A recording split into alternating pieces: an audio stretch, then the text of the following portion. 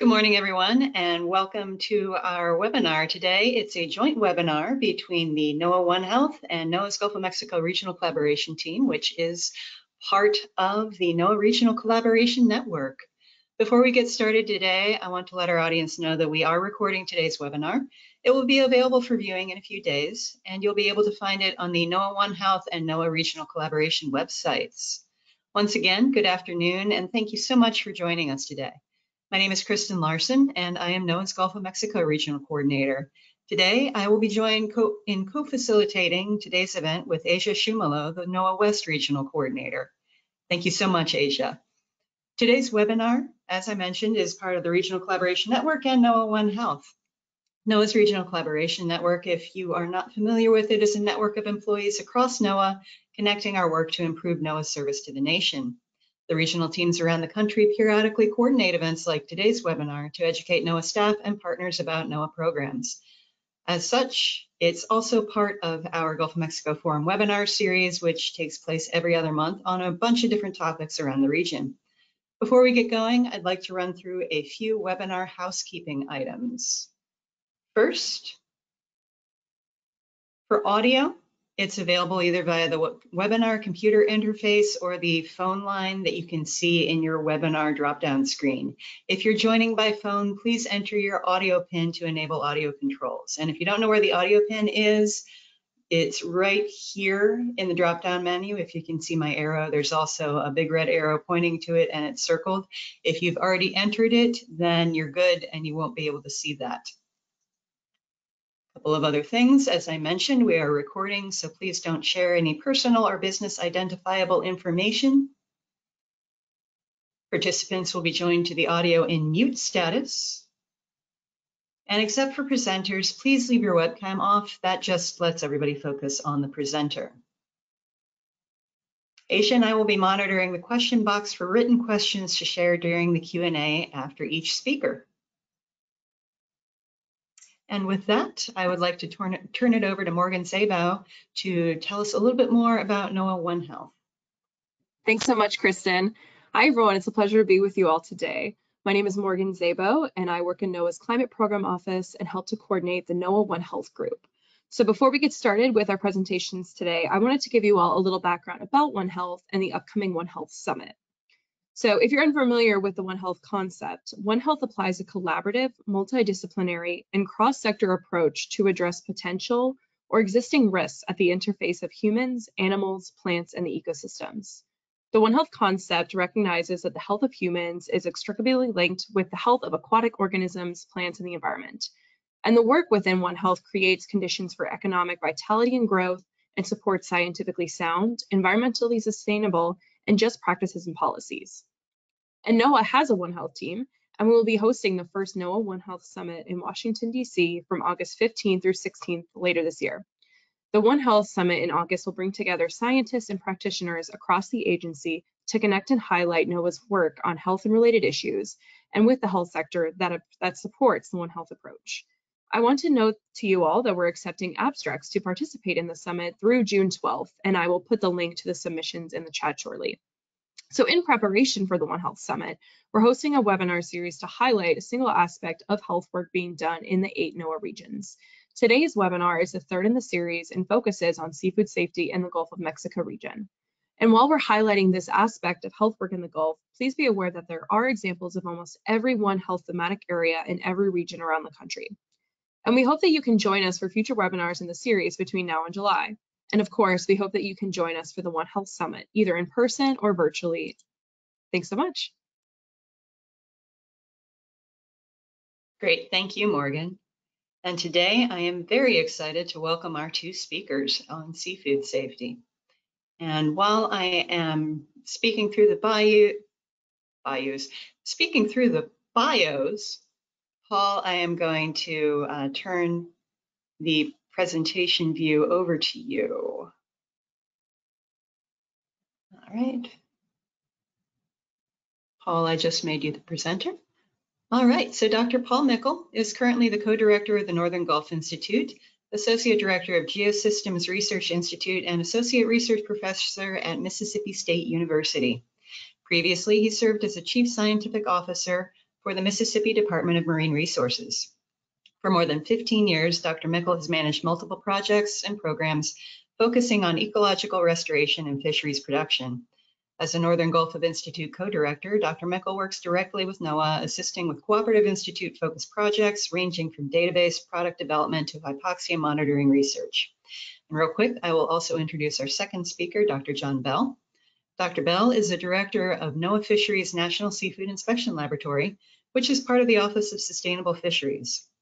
Dr. Bell previously served as the NOAA Louisiana Sea Grant Seafood Specialist and Extension Professor of Food Science at Louisiana State University, providing seafood safety and quality expertise to seafood processors and harvesters. Dr. Bell also worked in various capacities in the canned tuna industry and studied onboard handling and thermal processing of tuna during his academic education. And everybody, please remember, we'll have a quick break between Paul and John's presentations for a few questions, and then more time for Q&A after John's talk.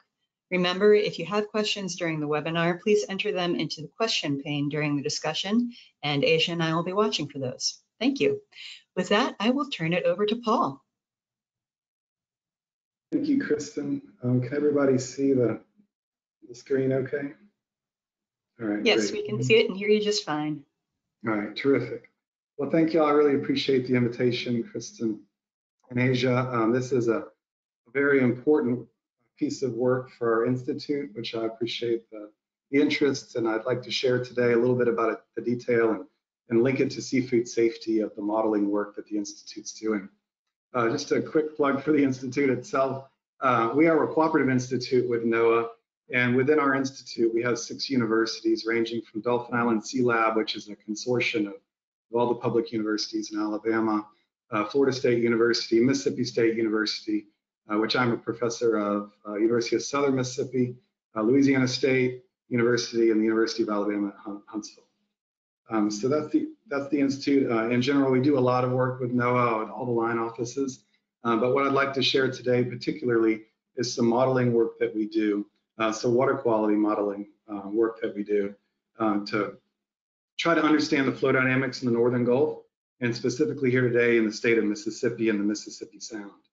I want to lead in by just making sure everyone understands that the oyster population that I'm going to focus on today is in the state waters of Mississippi and has been drastically reduced because primarily of water quality issues in the Northern Gulf and the Mississippi Sound proper.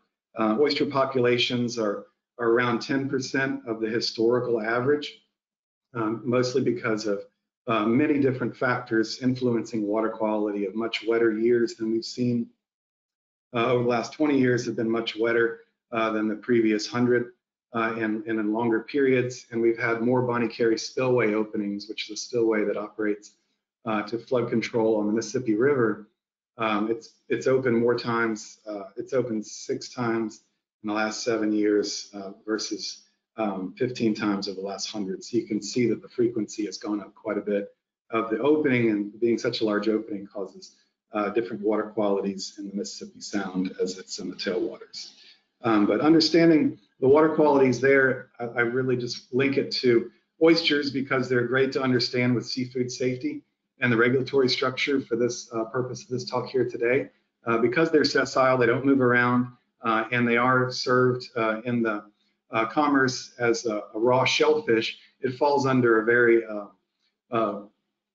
proper policy structure ensured by the Food and Drug Administration, as well as the state of Mississippi's Mississippi Department of Marine Resources. And these different harvest levels are designated as approved, which means you can harvest year-round and sell those shellfish as raw in the national marketplace, as well as conditionally approved, which means when there's certain conditions, whether it be reduced rainfall, certain river stages, river levels, and it's all depictional on each different zone, they can be conditionally approved, and that allows for harvest during certain conditions. And then there's restricted and prohibited. Both of those are prohibit oyster harvest from them directly, but the interesting thing about restricted is it allows for a process called deparation, where the shellfish, the oysters, can be harvested and then moved into an approved area or into a laboratory or a depuration facility to allow cleansing of approved type water qualities as they filter out for a certain amount of time, and then they can be sold in the commercial marketplace. So it's an interesting balance between the federal and state policy structures and management agencies to really allow safe seafood and safe regulatory structure for the commerce of this species of oysters.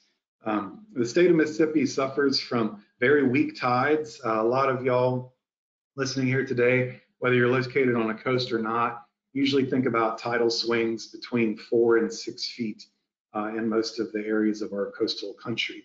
In the state of Mississippi, because of its anatomy and where it's located, the strongest tides we see, even in the summertime at the heights, are about 2.5, 2.6, 2.8 feet swing. So right around not even a meter.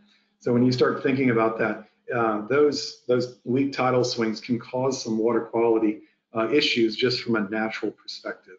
When you have a large urban area, which spans about 60 miles across the state of the coastal zone of Mississippi, and the amount of septic tanks and sewer systems in those urban areas, you can really imagine that this can cause some very difficult management perspectives of trying to improve water qualities and playing with these FDA approved levels of approved, conditionally approved, and restricted zones. It's a really interesting place because we have stratification. In the summertime, we see very warm temperatures, and because of the weak tides, we get heavy stratification in the water column, which can affect bacterial colonies in the way that they transport around. And what my institute does, and a lot of the scientific staff that we have here, is executing multiple models, water quality and transport models, to understand flow dynamics as well as bacterial transport of sourcing, whether it be point source or non-point source type of tracing. So understanding that, what we try to do and try to help out with is understand these different areas of conditionally approved and approved, and see if we can actually do some water quality modeling to look at some point source identifications in the bays and the urban areas to really provide a prioritization list to the managers, whether it be Mississippi Department of Environmental Quality or the city municipalities themselves, to take on some of the infrastructure funds that they are due to receive over the next 5 years, and see if they can get the most bang for their buck, so they say, to try to become as efficient as they can and see those water quality improvements. This is just a very busy slide. I apologize for the shrinking that went on, but I really just wanted to make the point of showing how we use these models in space and time to really understand how the water moves and how we can backtrace these point origins of some of the bacterial vectors of how they move around and settle in these different areas. Once we do that and the models are calibrated and validated, they can be quite informative tools on allowing certain areas to be prioritized in restoration efforts and infrastructure efforts. As far as the restoration goals for seafood safety, there are quite a few. There's some areas that the state of Mississippi, as well as the FDA, would really like to see increase in those policy labels from going from conditionally approved to approved, or even prohibited to conditionally approved. So trying to understand those certain areas in space and time is quite an intricate complex when you start thinking about mixing rates of fresh versus salt from the drainages that encapsulate the perimeter of the Mississippi Sound, as well as the marine interface to the estuary itself, as well as prevailing winds, seasonal dynamics, winter fronts, all these different things come into play with tidal variation to try to understand and verify and validate these multiple model approaches. I'd like to say that we've had some successes. It's not just academic to this point. There were some early, very simplistic modeling efforts done in the Biloxi Bay area on the right side of this map here, and you can see pretty much right around the Biloxi, they call that Point Cadet. there was a very large effort after Hurricane Katrina.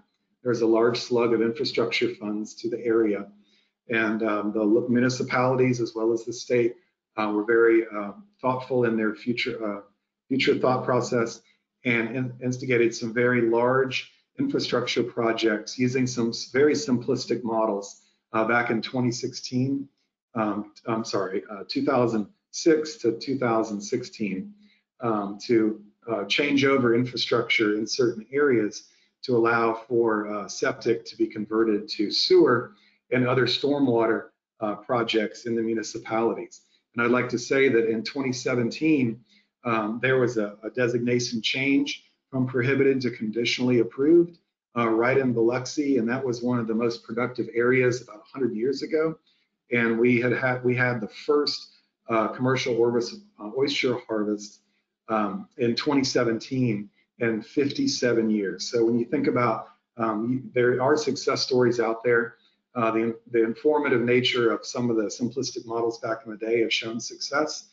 We have very more complex and much stronger confidence intervals in our models now. So we look forward to delivering prioritization lists to the managers and other municipalities that can really dial into understanding the areas where if an infrastructure or restoration project could be implemented, would have the largest positive impact as far as just the policy structure of designation of seafood safety harvest. So the ancillary benefits of such approaches are healthier oyster populations, as well as more opportunity to sustainably harvest in these areas. There would be decreased beach closures in the state of Mississippi because of the bacterial tracing and the restoration that could reduce those levels. You can imagine the tourism perception that you would see and understand based on the improvement of water quality, and the list goes on. So really understanding those efforts from both a science and a policy perspective is a pretty interesting thing, at least to me it is, of allowing science to inform policy, which is a difficult thing to do in a lot of circles. And we haven't had a great amount of success, but I can say that we've had some outputs that have been informative and have helped raise the capabilities of such efforts. And hopefully we can keep moving on with larger restoration projects, mostly from BP funds, the three funding streams there that flow into the state of Mississippi, and such projects that fit the type of mold that we're talking about here today. And I'll leave it at on my last slide. Feel free to switch over, Kristen or Asia, to any other subsequent presentations, and I'll take any questions at this time. Thank you. Thank you so much, Paul. And just a reminder to folks to enter any questions you have in the questions pane in the control panel. And so I'll start with a few questions for you while we have you. What do you feel is the largest issue with seafood safety, specifically with fecal coliform? Yeah, I'd say the largest issue is really just understanding the point sourcing or non-point sourcing. So when you think about when the policy process of trying to understand seafood safety and oyster consumption, a lot of the times, a lot of people are trying to understand, is it way upriver? Is it just down at the mouth? Is it industry related? Or is it just very broad-based septic systems on the coastal areas, which is a much different approach. So those are very large unknowns, and if you're going to spend a lot of money trying to take that on, you better put some understanding in whether it's point source or non-point source and things like that. So I would say that's the toughest thing. The largest concern is really understanding the sourcing to it to save money and have impact. Thank you for that answer. Another question, how do the models perform in extreme dry years or extreme wet years? Good question. Yes, so when you have very wet years, obviously the freshwater influx in the state of Mississippi is anatomically has a north-south coastline. So when you have very wet years, you have massive influence with lower salinities and things like that. In dry years, water quality for the most part goes up in those conditionally approved areas for seafood safety, with shellfish particularly, come into season as allowable for harvest. So when you think about that delicate balance of fresh and salt, those extreme years can cause some issues from a regulatory standpoint and just an aquatic species mortality standpoint of whether it's too salty, the oyster drills, which is a predator of oysters, can come in and cause mortality, but you have approved areas. So it's a balance and a complicated dance, so to speak. And when you have very wet years, you can have oyster mortality from osmoregulated stress because they're freshed out is the common term for it. So understanding that and understanding those extremes is very important for managers, and models can account for those extremes without actually having them happen. Unfortunately, they have happened, but it's understandable when you just have it happen one time if you can model it 30, 40 times and really understand what the drivers are. Great, thank you. And I'll do one more question for you before we turn it over to Dr. Bell. Do you have enough data, and is there enough data available to allow these models to be accurate and informative? Yes, we all want more data. All modelers are data limited. I've never met one that wasn't. If they were lying about it. But the good news is we've had some wonderful advances, really from the federal side of USGS. We have a lot of gauging stations in the Mississippi Sound. This is really a point of success from relationships of the state and federal side. We have a lot of interest in funding from the state side to help with USGS, so there's a lot of shared funding there. So it's not one-sided. So we do have a lot of gauge stations in the area, and then we have a lot of academic institutions on the coast itself doing a lot of monitoring and things like that. So we are heavily data limited, especially on the nutrient side and bacterial side. A lot of my focus of the RFPs and the grants that we're submitting now are aimed at monitoring so we can beef up data going into the models. But as far as physiochemical data, I would say we're par or maybe a tick above par. But from the other sides of bacterial, nutrient, sediment, we are quite poor data poor. So always a need for that. That's the expensive part. Believe it or not, the modeling is the cheaper part. But very, very important to understand and a priority for the state and the nation itself. Thank you. Great, thank you. And with that, hopefully you'll be able to be around at the end to take a couple more questions. But with that, we're going to turn it over to Dr. John Bell. Okay, thank you very much. Let's see if I can successfully pull up my presentation. Okay, great. Thank you so much for the invitation to the One Health seminar here on seafood safety. I am the director of NOAA Fisheries, or National Marine Fisheries Service, as it used to be known. It's a national seafood inspection laboratory here in Pascagoula, Mississippi. That's a photo there of the facility. Just as Dr. Paul went into a bit of detail about the oyster harvesting and issues that he's dealing with in Mississippi, what I hope to do is give more of an overview with a lot less specifics, just how seafood, background in seafood safety and how it's regulated, and then give some examples of how NOAA interacts with that. So NOAA is not the regulator for seafood in the United States marketplace. And then I'll talk a little bit at the end about my program and another program we work strongly with, the Seafood Inspection Program. Thankfully, I thought the whole talk would be at this last subject, but I found myself falling asleep, so thought maybe add a little bit more interest in background. I also have an introduction of myself here that was already covered, but I have a PhD in food science, as well as a bachelor's and master's as well. I did a lot of my graduate work on tuna and onboard handling and then cannery processing. Worked 10 years in the seafood industry, mostly in the canned tuna industry. And then I was a Louisiana Seagroom seafood specialist and LSU, that's right, the sports university, extension professor in food science. So yes, I was paid to talk about seafood, so I will do my best not to go too crazy. And then now I've been the director here at NISL for 9 years. So I've had a background in industry, academia, and now the federal government in seafood industry and seafood safety. So just a very brief background about the regulation of seafood in the U.S. marketplace, and that has been given to the U.S. Food and Drug Administration. Whereas the organization that I work for, NOAA Fisheries, is the management regulation of the fishing and other things that happen in federal waters. The FDA is required to regulate and control the safety of seafood products or fisheries products in the U.S. They also regulate the safety of other food, along with the USDA that has some of those requirements as well for meat and poultry. But with all of that, including seafood, the very basic part of seafood safety is the regulation and application of good manufacturing practices in seafood processing facilities.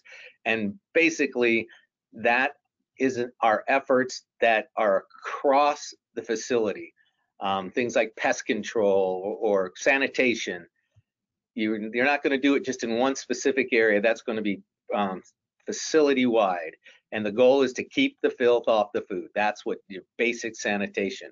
In 1997, the Seafood HACCP Act was implemented by the FDA, and then that's more of a focus on preventative measures versus general sanitation and then measuring with end product testing. So Seafood HACCP, that's the acronym I'm using. The HA stands for hazard analysis. So a seafood processor has to evaluate what the species, what is the product that they are going to be processing, and evaluate potential seafood hazards in that. So for example, if you are processing tuna, you might have different potential hazards and things you want to focus on than if you were processing salmon or shrimp. And then the CCP, which talks about critical control points, that's focusing your process on the hazards you might encounter and how you would remove them or decrease them so they would render the product safe. So things like if you were going to be a canner or a vacuum packager, or if it was fresh product, you would have focus on the specific steps in your process that would, again, control food safety hazards. Okay, so with that, a very one-screen coverage, I want to just go into some examples, and the segue is the NOAA Sea Grant. So that's a component of NOAA that has helped develop training in seafood HACCP for seafood processors. This is a consortium. It's included state Sea Grant programs and seafood specialists. This program of seafood HACCP training is part of AFDO. They house the program, American Food and Drug Officials. It's a certified training required by the HACCP Act. So as part of the Seafood HACCP Act, certified training by seafood processors is required. And so this whole program was developed with the FDA, as well as Sea Grant specialists, AFDO members, as well as industry associations and others. And the goal was to provide a low-cost training program, with the low cost being that it's presented, a lot of it, by these seafood specialists that are paid by universities to provide and meet the food safety training certification requirements that processors need to have. It's a requirement to be able to sell seafood products in the United States marketplace. So this is required no matter where the seafood is processed, whether in the United States or in overseas locations, they still have to meet these requirements.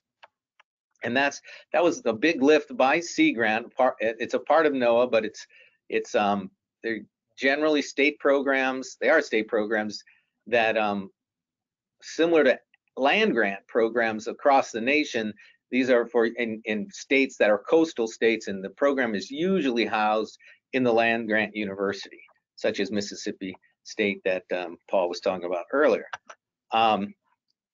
So with that, I thought, again, another example of where NOAA has interacted and collaborated for the seafood safety of the nation. One that you may remember in this area was the oil spill in the Deepwater Horizon disaster. NOAA was in the immediate aftermath was quick to partner with the US FDA as well as the Gulf of Mexico states. And what happened after that, now just about the seafood safety, obviously there is a myriad of things that happened in response to that disaster. NOAA, as the management of federal waters, instigated preventative closing of all the waters to harvest. So immediately after that, you could not harvest in any of you could not go harvest seafood in these waters in the Gulf of Mexico based on NOAA's classifications of areas. So then the reopening of these areas so that then seafood could be harvested was based on sensory and chemical testing.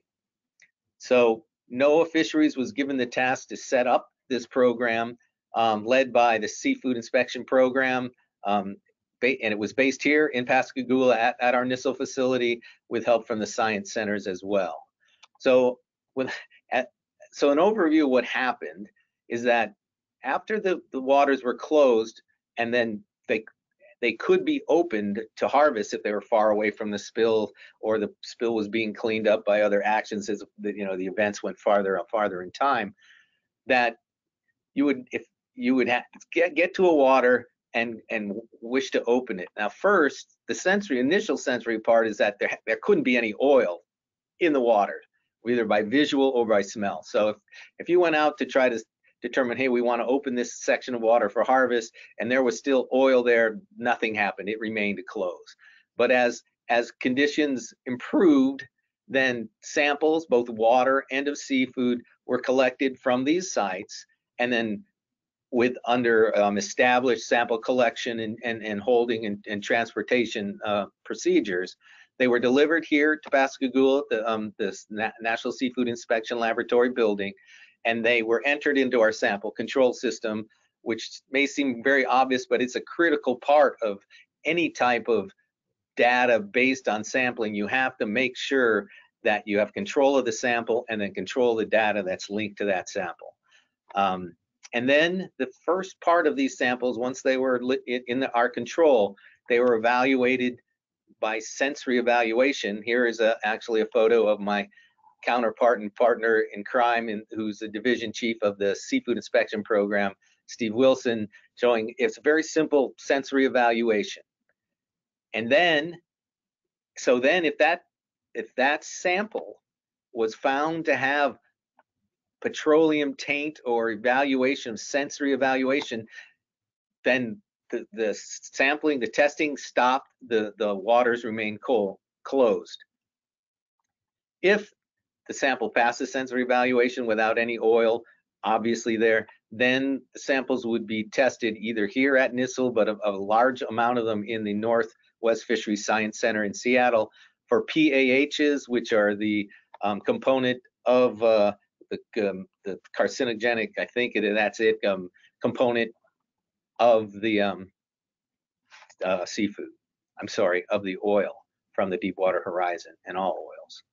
Now it's interesting, there's been much said about you can create PAHs by adding heat to other oils, food oils such as hot dogs or hamburgers, and that is true, but we certainly don't want to have PAHs from oil on your food.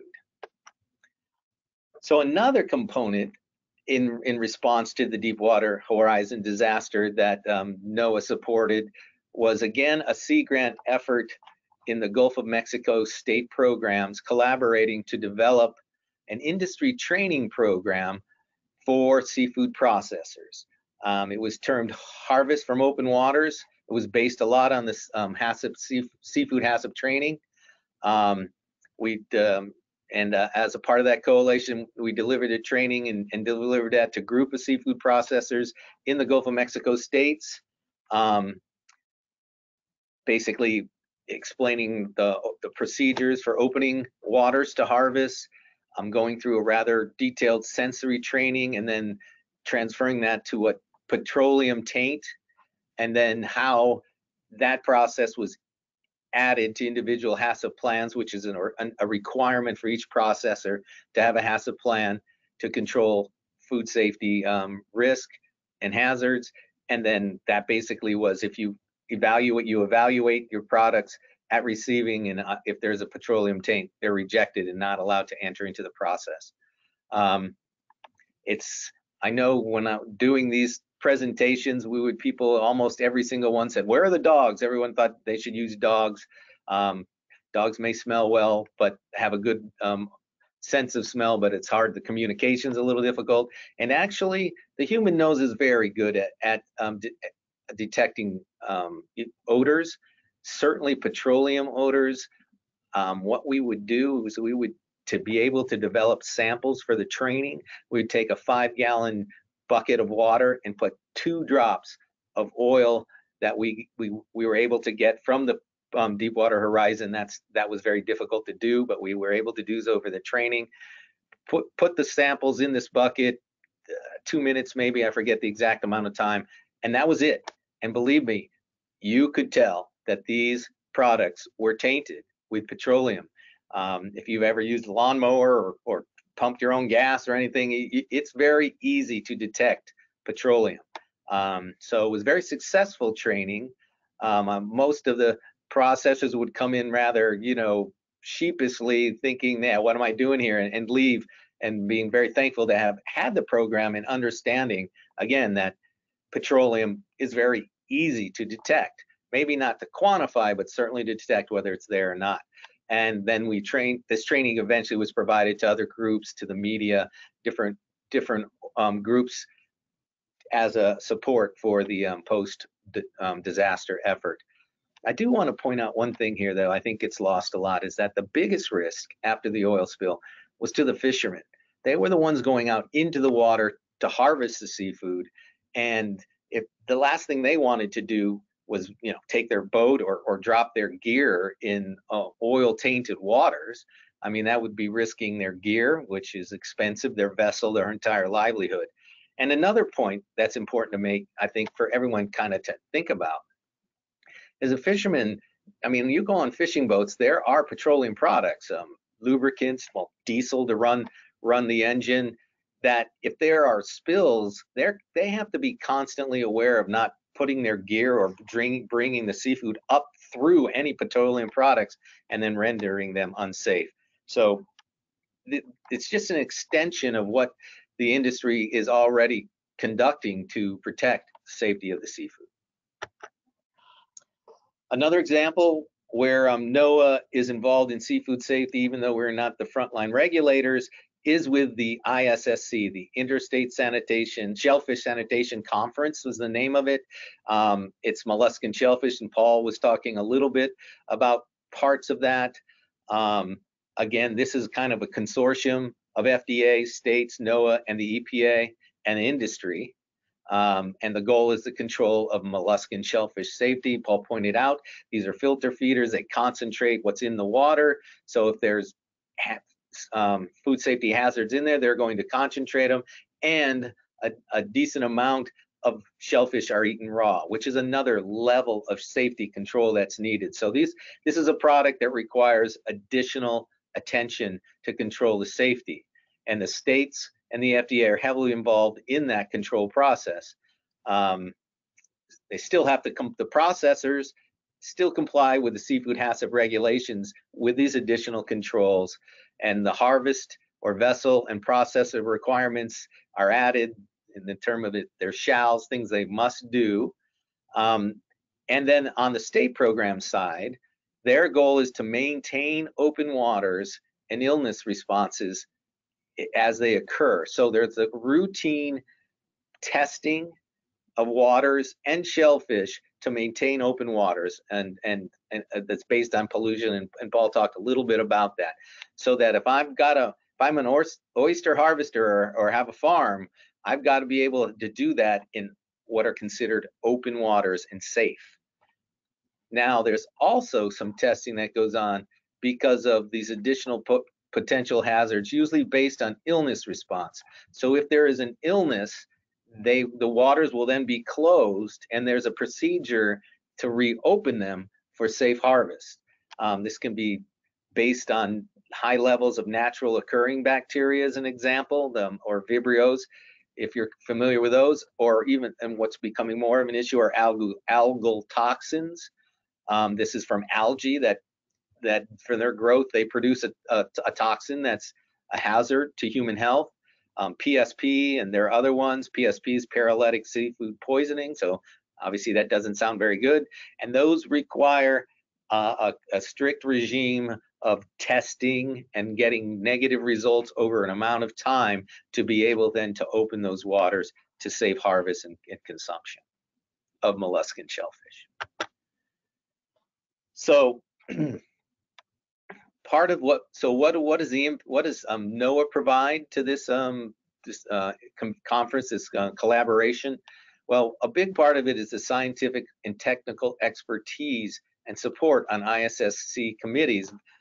What Paul just got done presenting is an example of having that type of expertise inside this coalition, this collaboration and conference to support strong safety controls.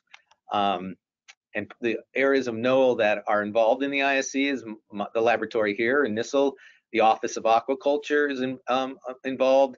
NCOS, which is the part of the National Ocean Science, the Coastal Ocean Science Services, with modeling similar things Paul was doing.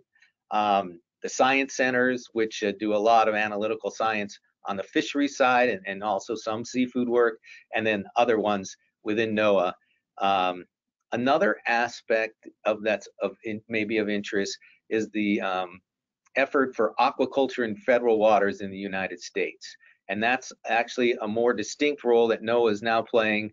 The Seafood Inspection Program is providing that service for molluscan shellfish grown in federal waters. Now, there hasn't been a lot of that happening, but that is the goal. And once that happens, if you are going to grow mussels, for example, in federal waters, you have to be aware of these higher levels of controls you need to comply with. And SIP is there to help with the traceability and hazard control on the on the growing side in the federal waters, whereas the FDA continues with the seafood safety regulation and control. Okay, so getting to the final part of the presentation, talking about my program. There are two programs that within NOAA Fisheries, or National Marine Fisheries Service, with the word fisheries in it. So they have the management and regulation of these animals when they're alive. Seafood indicates it's food, the animal is no longer living. And that's the Seafood Inspection Program and the National Seafood Inspection Laboratory. The Seafood Inspection Program provides fee-for-service programs to seafood processors and for the marketplace, providing approved establishments, grading systems if that's desired, and then food safety HACCP programs. And then NISL supports that by doing analytical testing to verify these programs and support these programs. So if you're a processor and you have a customer that insists that you have a government stamp saying it was processed under federal inspection, that processor then would go to the Seafood Inspection Program and say, I want to pay for that, your services to support that. Or if a customer wants grade A, then it's the Seafood Inspection Program. Their inspectors do that type of evaluation to identify that you've met the program standards. Another aspect of which the Seafood Inspection Program with NISL support is in charge of is seafood export certification. Many programs in this whole entity idea is growing across the world. These importing countries want to have a seafood export certificate, and it's based on those importing country requirements.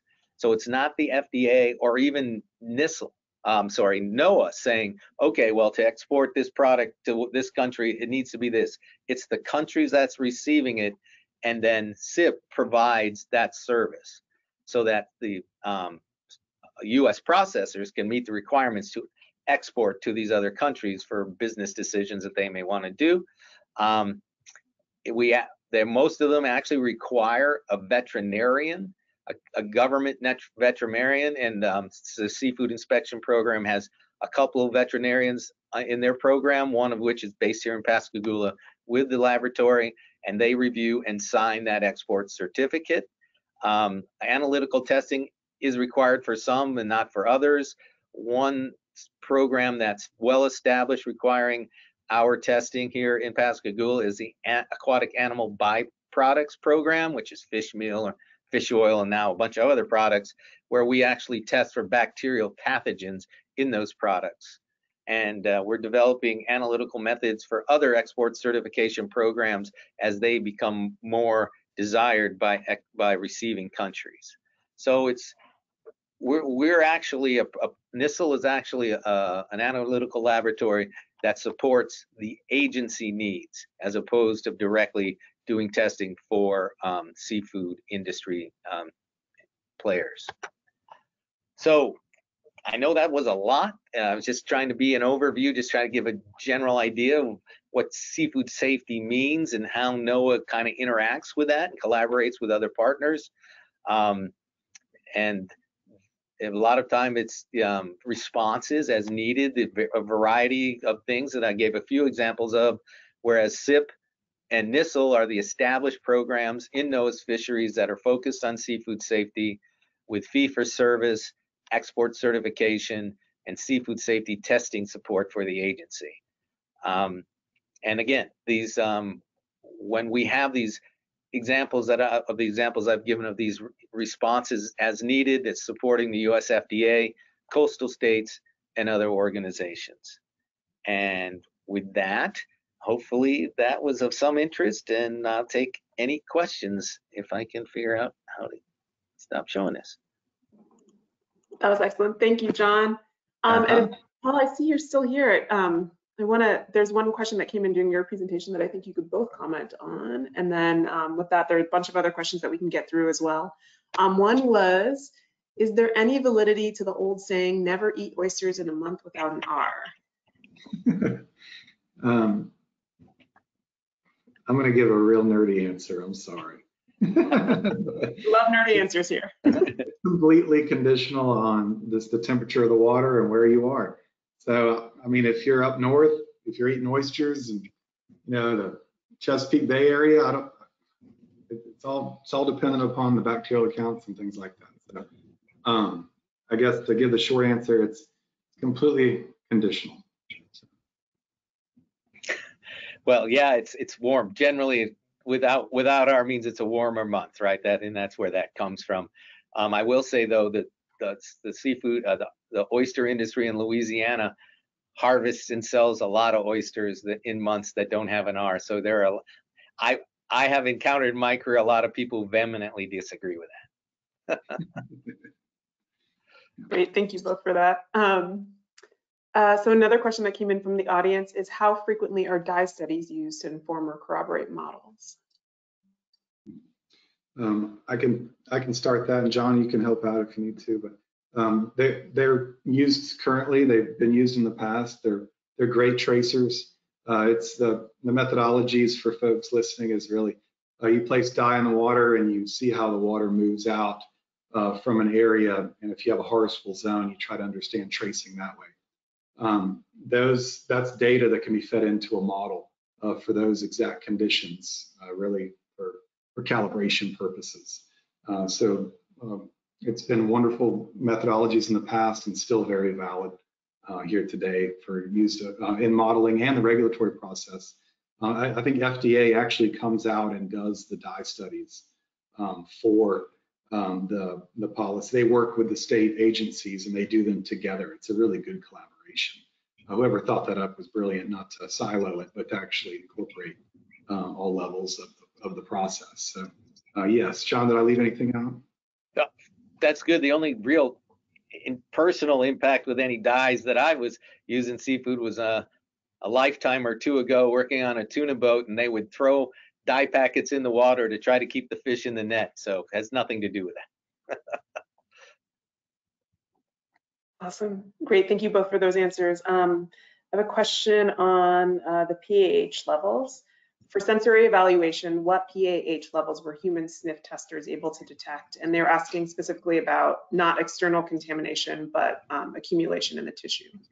Right. So so those two were not correlated. If in this process, evaluation by sensory analysis was a trigger, a yay, nay. If it was nay and there was no evaluation, then it would go for PAH testing. So to my knowledge, that the answer to that question was never really fully investigated, because that wasn't the goal. The goal was to not have to run a PAH test on an HPLC on every sample collected. Because again, if you could smell it, then it was all bets were off. There's no need to test it. Great. Sorry, that didn't really answer the question, but that's what it was. Thank you. Another question that both of you could answer, or yeah, you both might be able to answer, is what happened to the NOAA Mussel and Oyster Watch program? Is data still being collected and used in evaluating seafood safety? Yeah. Do you want me to take that one, John? Yeah, sure. Go ahead, Paul. That's up your answer. Sure. So the Mussel Watch program is still around. I think they restricted their sampling. This little background, that Mussel Watch was a group that works with NOAA very closely. It's funded by NOAA, and they would do a lot of the monitoring for seafood safety all around the country. They would do it every year. I think they've been reduced every 5 years just from funding constrictions and things like that. But for the state of Mississippi and Louisiana and Alabama, I think they're planning on doing it in the fall next year. So they're very alive and well and doing their thing. I think they've just consorted their methodologies and their sampling regimes to a more efficient model or methodology design to maximize the spatial extent from which the Mussel Watch acquires their data. I'm set to meet with them actually at the GOMA All Hands next month. Right on. Yes, they're very alive and well and doing it.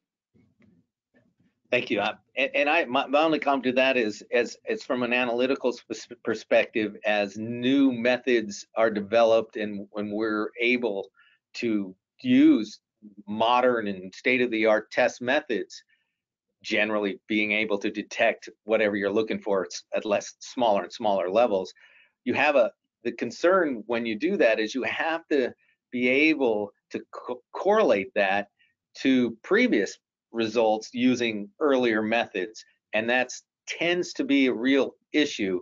I know with our work at the ISSC, to be able to open waters based on test results, you come in with a new test that's bigger, better, easier, all kinds of reasons to use it, and you get results that you have to then correlate with what was found before. So I know that we have been looking at the Mussel Watch data. I'm bringing it back to the question, and I'm not an expert at that, but there's a lot of long-term data that can be very useful as trying to understand the changes that are going on and the impacts that it has.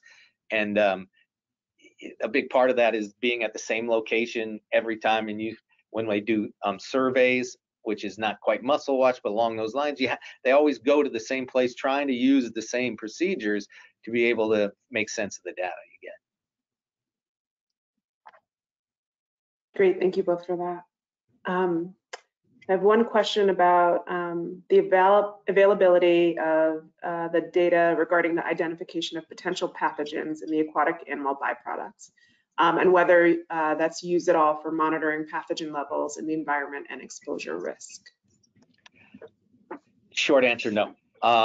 What we're doing is based on the requirements, and a lot of it is the EU. So it's fish meal to be exported. Why would you do that? Well, you're a company looking for the customer who's going to pay a higher price. That's what's driving that. And it's the actual EU requiring that the government of the United States does this testing for pathogens specifically. That's their requirement. It's our goal. Again, the NOAA Fisheries, NOAA is in the Department of Commerce, so it's not our goal to be adding restrictions at all. I mean, there are other things you could say we should be testing for it.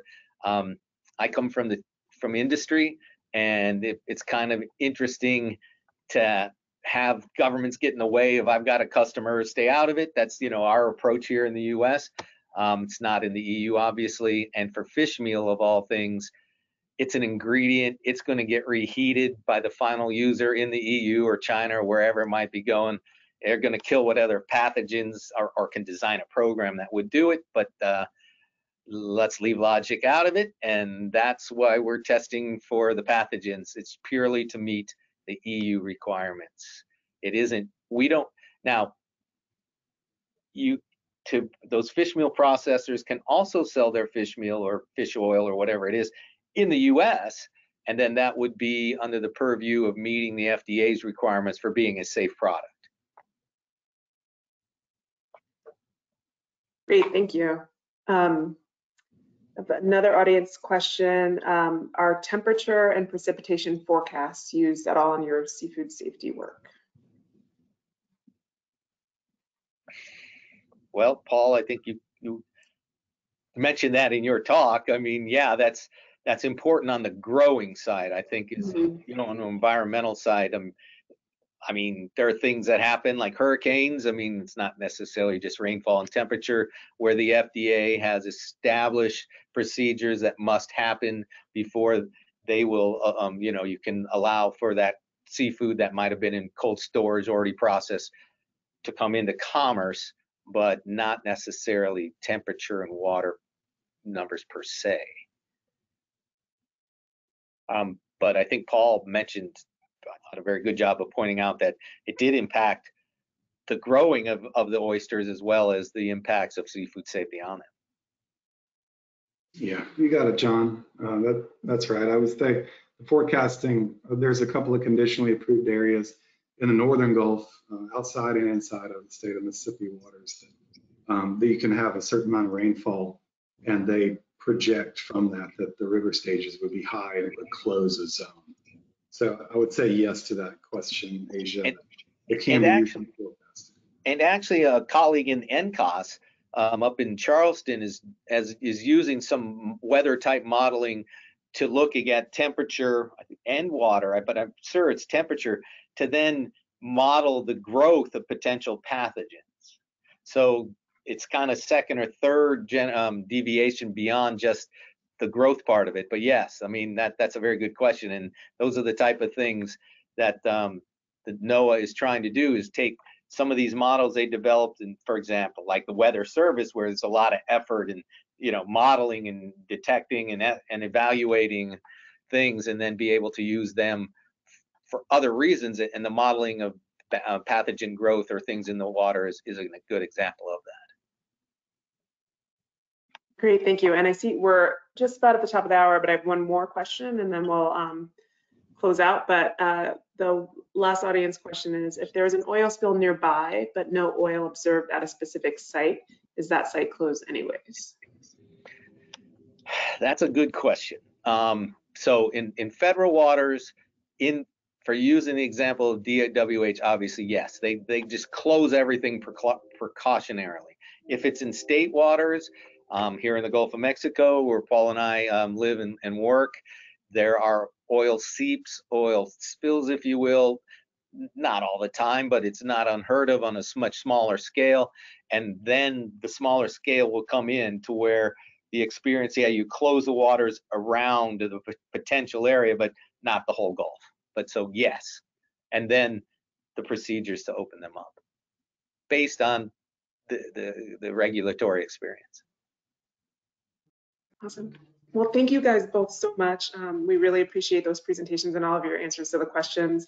I want to point again to the upcoming schedule of presentations in this One Health webinar series. The next one is next week on June 6th on harmful algal blooms in the Great Lakes. I will say, Asia, I'm really looking forward to that one myself. Awesome. Well, good. We've got Paul's or John's endorsement. Sorry. So we hope to see you all there. Thank you guys so much, and thank you all for joining us today. Take care. Thank you, Asia. Bye-bye. Is it gonna go? Okay. It'll close. There we go.